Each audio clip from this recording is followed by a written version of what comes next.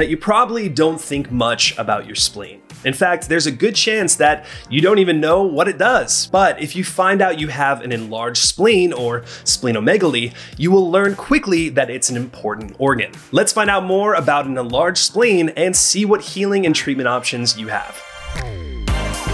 The spleen is a fist-sized organ located on the left side of the abdomen, just below the ribcage. It plays several important roles in the body. One of its jobs is to act as a filter. Another job is to produce antibodies that fight injection. As blood runs through it, the spleen filters out old and damaged red blood cells. The bad blood cells are broken down by a special group of white blood cells called macrophages. This function makes the spleen an important part of the immune system. It can also filter out viruses and bacteria in the blood. If the spleen detects something bad while doing its job, it will spring into action with the help of the lymph nodes by creating lymphocytes, which are the white blood cells that join to become macrophages.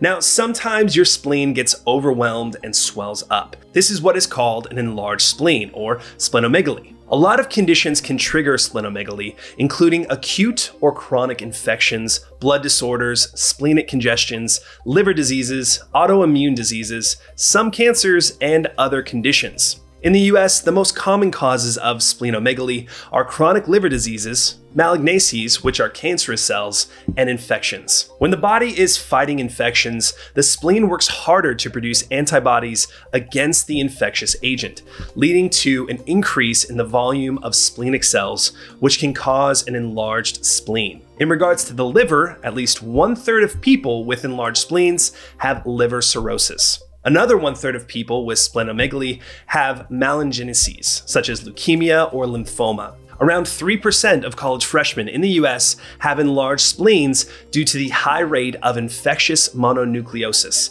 in young adults. Up to 80% of people from tropical regions have splenomegaly, mainly due to chronic malaria and parasitic infections. When you go to the doctor and they're pressing around your upper abdomen, one of the things they're feeling for is an enlarged spleen. This is called palpating, not to be confused with palpitations. Heart palpitations are described as fluttering in the heart, but palpating is a method of feeling with the hands during a medical exam. It's pretty rare for a doctor to be able to just find the spleen easily, but if they palpate it well below the ribcage, that could be a sign that something is wrong. You might also pick up on some of the symptoms of an enlarged spleen. The most common is abdominal pain or discomfort in your left shoulder, especially when taking a deep breath. You may also notice that you feel full after eating a small meal. Because splenomegaly is usually a sign of another condition, you could have symptoms of that, or maybe not at all. That's why the doctor palpates around the spleen during a routine examination. The spleen normally weighs about 6 ounces, but when enlarged, it can gain up to 4 pounds.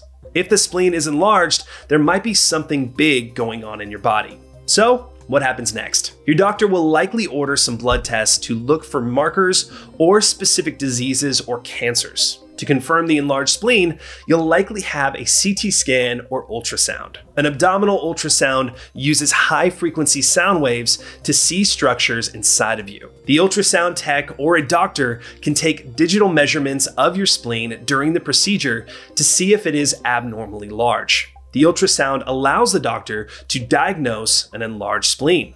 Then, they need to figure out what exactly caused it. Treatment for splenomegaly is done by treating the condition that caused the enlarged spleen in the first place. Success will depend on what's the cause. Cancers, blood diseases, and autoimmune disorders can be more difficult to treat, and the spleen could remain enlarged for as long as it takes. If it's a simpler or treatable illness, sometimes the spleen can go back down to its normal size rather quickly. So, what happens if the spleen is enlarged long term? Are there options for healing splenomegaly? One of the complications of splenomegaly is hypersplenism. An enlarged spleen may become overactive, trapping or removing too many red blood cells. This can lead to anemia, a low white blood cell count, or a low platelet count. In rare cases, an enlarged spleen may rupture. This can happen spontaneously or due to impact to the abdomen. It is life-threatening, so if you have splenomegaly, there are some precautions you should take. If you have an enlarged spleen, be careful to avoid trauma to your abdomen. It's best to avoid high contact contact sports or get into situations where you could easily be injured. Someone with an enlarged spleen is considered immunocompromised. And the good news is eating a healthy diet consisting of nutrient-dense foods will help your immune system fight anything that comes along. Consider anti-inflammatory foods like brightly colored fruits and vegetables, green leafy vegetables, medicinal mushrooms such as reishi, cordyceps, and turkey tail, lean proteins including salmon and wild seafood, nuts and seeds like flax, hemp, pumpkin, and chia, unrefined oils such as extra virgin olive oil and coconut oil, and herbs and spices including turmeric, garlic, and ginger. These foods will help support immunity and lower your risk of developing diseases linked to an enlarged spleen. Cutting out ultra-processed foods such as fast foods and sugary snacks can also help lower the risk of conditions linked to splenomegaly. Supplements such as turmeric, burdock root, omega-3 fish oils, and milk thistle can help promote spleen health and fight inflammation. The spleen can be surgically removed as a prescribed form of treatment. In this scenario, the liver and lymph nodes will take over some of its functions, but you will likely need to take medication for the rest of your life because you'd be immunocompromised and more susceptible to being sick. With that said, it's still possible to have a normal life without a spleen. If you've enjoyed this video, MedShadow has others to help you protect your health and be on alert for medical harm, including the side effects of medication. Like, share, and subscribe for more health videos. Learn more about symptoms, conditions, and side effects at medshadow.org.